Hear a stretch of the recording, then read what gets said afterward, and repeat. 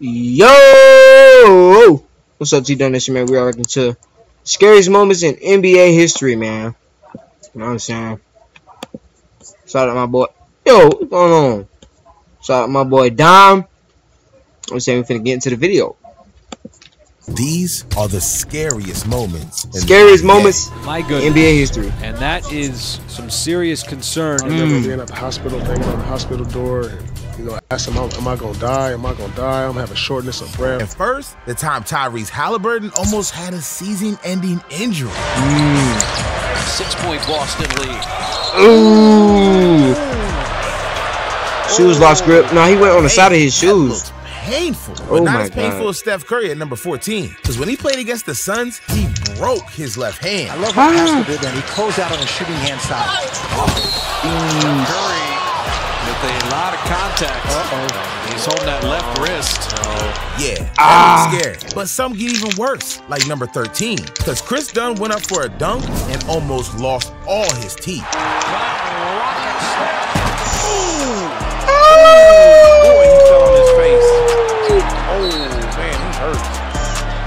Wow, he fell good.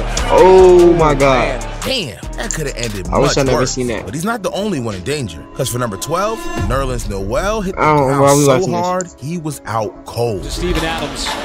Why we watching this? All of that this year went up to block the shot. Why we watching this? Wiggins met him at the rim. Nerlens Noel. He hit the floor hard. That fall looked scary, but number 11 almost ended Jeremy Lin's career. Because as soon as he came down from a layup, you could tell something was up. Lin goes down hard. You could hear the bang as he hit the floor. Oh boy, Jeremy Lin is down. Yeah, Lin knew exactly what was going on, because the fall turned out to be a season-ending injury. Oh my but God. Look, at least he wasn't at the peak of his career, because at number 10, a player had a career-ending injury during the 2019 NBA Finals. See, in Game 6, Klay Thompson was going for an easy dunk, when instead, it would change him forever. Still got that championship ring. Thompson running the floor, and a foul. It didn't even look that bad. Thompson grabs his left knee.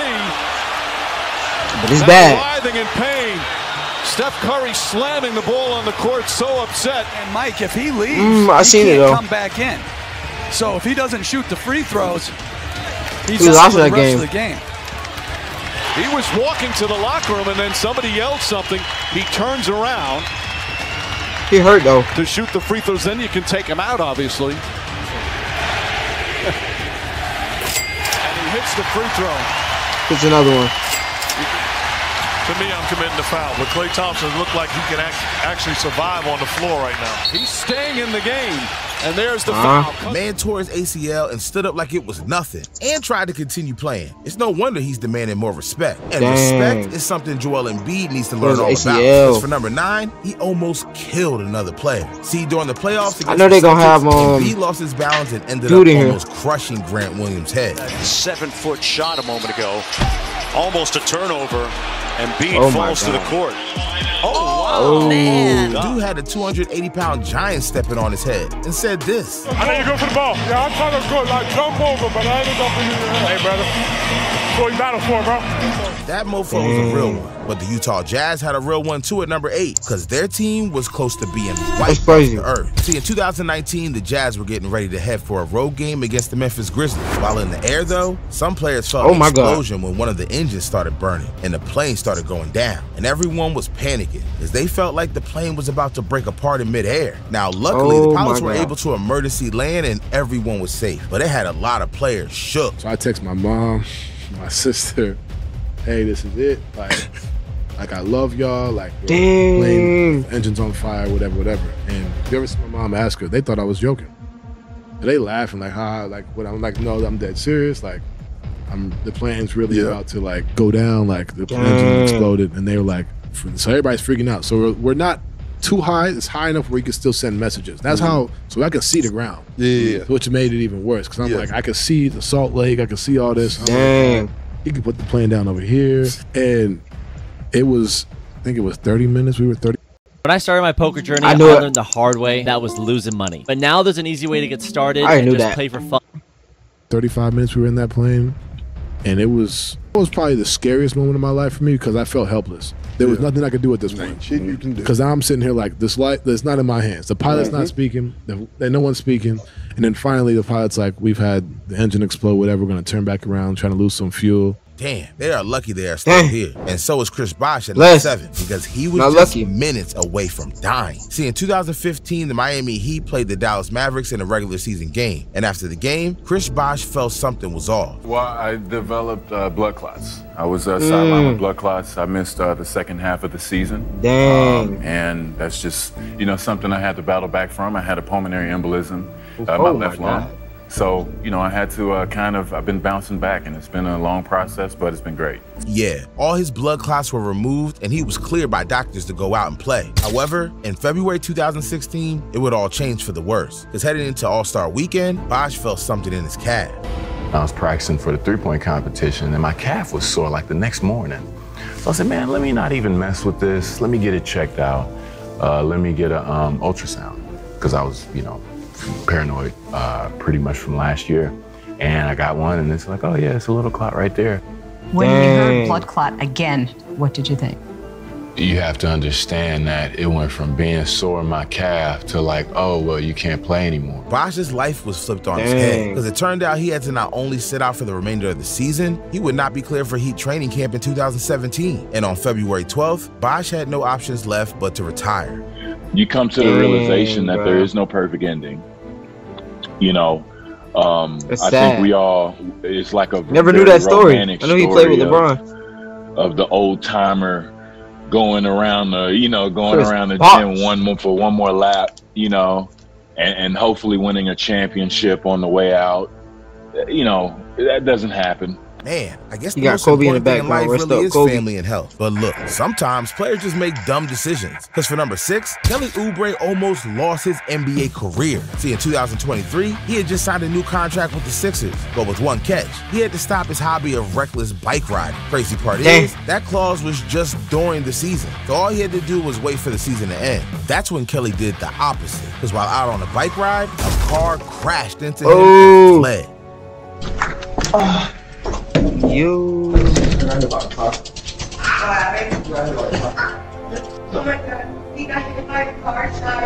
Now, up to this point, Kelly thought nothing bad would come of this. He would just blame it on a hit and run while he was out on the walk, until suddenly the police got involved and decided to launch an investigation. And after reviewing surveillance footage, they saw no hit and run where Oubre reported it happened. I mean, the situation was getting out of hand, so reporters tried to get the truth from his coach. Can you address the report that Kelly Oubre's injuries did not occur? According to the police, they have found no evidence that it was with a hit and run. Dang. I would not. I mean, it kind of was a hit and run, though. I don't have an answer to that other than believe what's been reported so far.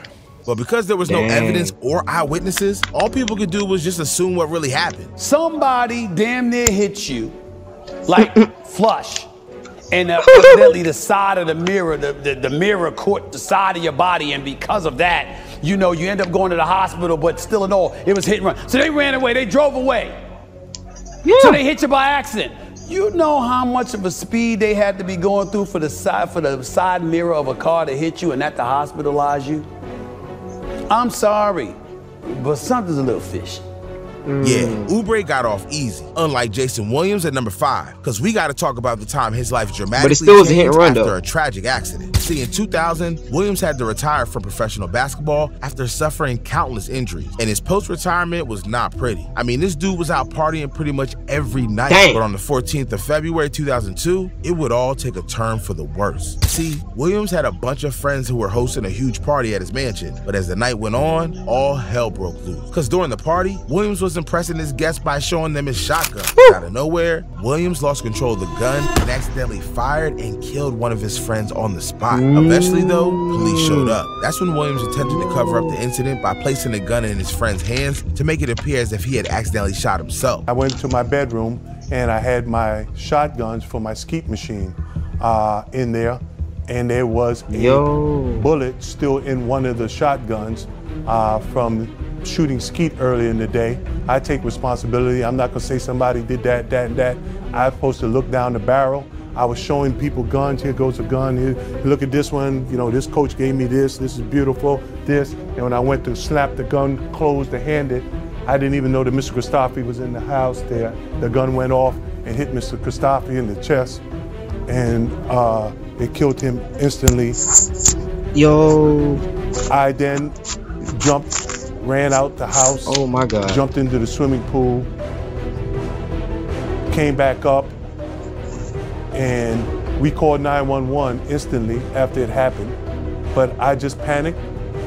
I did a cowardly act of not staying there after an accident and taking it. I tried to cover it up. And dang. I ended up going to trial for this, right? The trial took 8 years. Yeah, and things eventually got worse for Williams, because after 8 years of trial, he was sentenced to 5 years in prison. But at least he didn't almost die twice, because we got to talk about the time John Wall almost lost his life. See, in 2017, at least he got the 5 years. Wizards That's not even that much. Reward Wall for his crazy play by offering him a $170 million contract extension. But just a few months after the extension, John Wall was hit with his first blow. Mine's been a similar story. Yo. Another one. About the Olympics on Peacock. I have never seen it.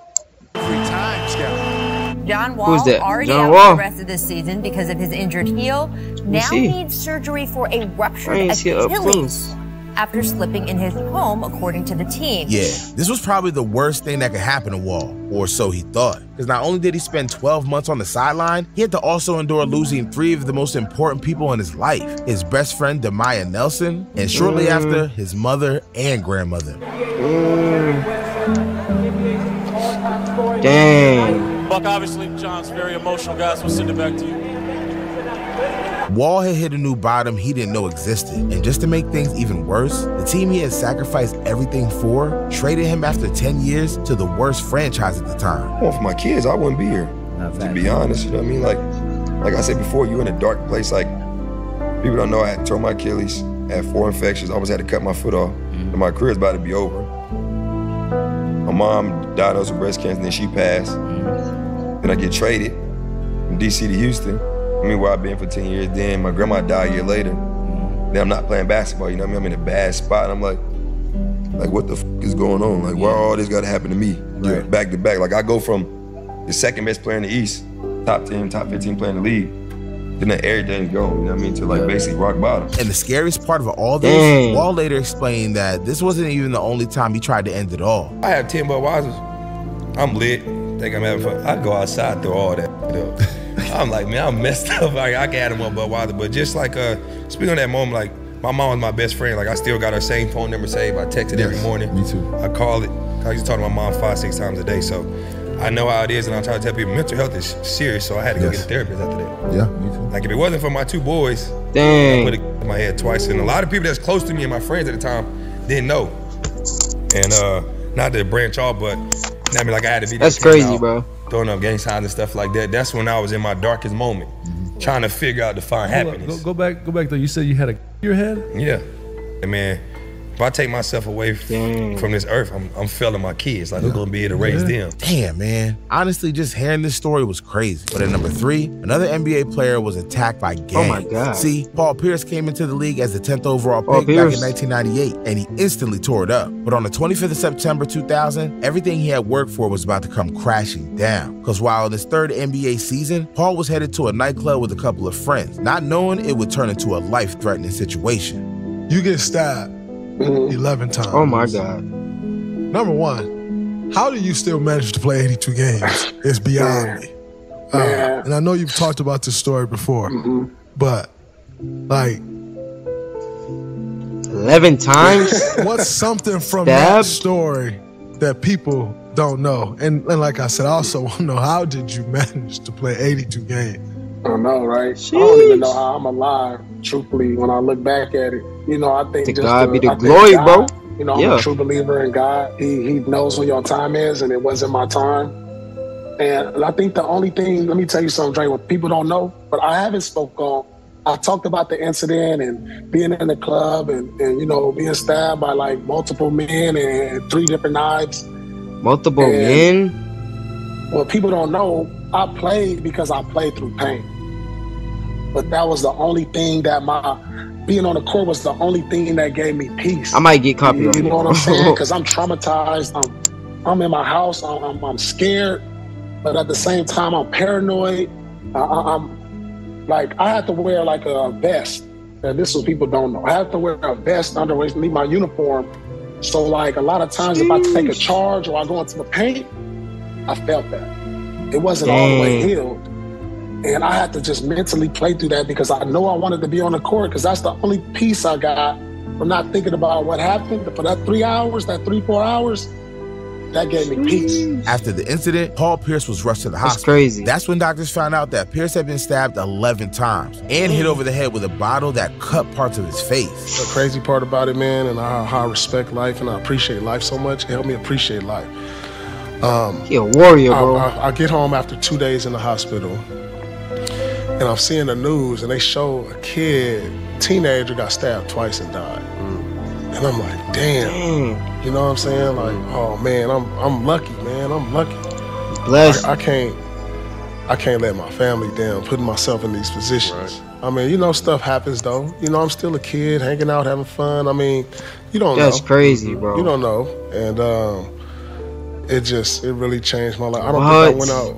Like, people don't know this, but I actually carried a gun for 2 years right after that. I was so paranoid. Pierce really got a second chance on life, and so did number 2. Because what if I told you that Bronny James was close to losing his life? What? So on the 24th of July, 2023, Bronny James was a freshman at the University of Southern California, going to practice like every other day. But this wasn't going to be like any other practice. Okay, your ambulance here now. Okay, all right, sir. I'm going to send help there. David, doctors say it's too early for a prognosis on Bronny's recovery, but it is worth noting that multiple athletes have come back from cardiac arrest to play at an elite level, most notably DeMar Hamlin of the Buffalo Bills. Now, obviously, this whole situation was scary for not just Bronny, but also for his family. But through it all, he made a swift comeback, looking even stronger than ever. And during the 2024 NBA draft, Bronny made his dream come true when he was picked up by the Lakers in the 2nd round, making it the first time a father and son duo will be playing on the same team at the same time. I knew they would have mentioned that. But I did. Hey, that's true.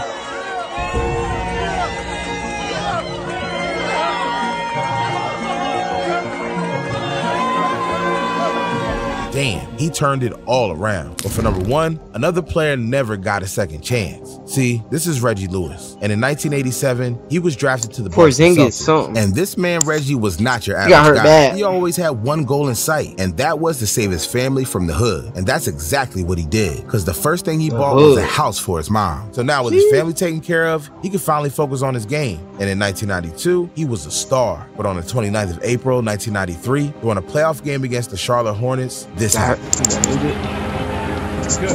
Oh, he just passed out. Nobody checking on him. Reggie was quickly sent to the hospital where he underwent a series of tests, and the results from the tests were nothing but bad news. See, the doctor said that Lewis had a potentially life-threatening heart condition, which only meant one thing: his career was over. But Lewis wasn't ready to give up just yet, and on the 27th of July, 1993, he and his buddy played some pickup games at the University of Brandy, but after just 5 minutes, his heart couldn't take it anymore. And after 2 hours of constant attempts of trying to revive him, doctors gave in and pronounced him dead at the age of 27. Damn, man. I just can't really understand how much pain Reggie's family must have gone through during this time. But look, I know this shit was emotional to say the least. But if you want to bring your mood back up, then I really recommend you watch this video right here. Dang, bro. He died over a pickup basketball game, bro. That's kind of crazy. Just want to lay up. Got it like that. But if I let, praise Jesus, so glad God healed these guys. Praise God. Yeah, not the last guy. That's not funny, bro. But yeah, T-Donation, man. That's the end of the video. And like, share, comment, and subscribe. Let me know if y'all want to see more videos like this. T-Donation, man. We out. Peace.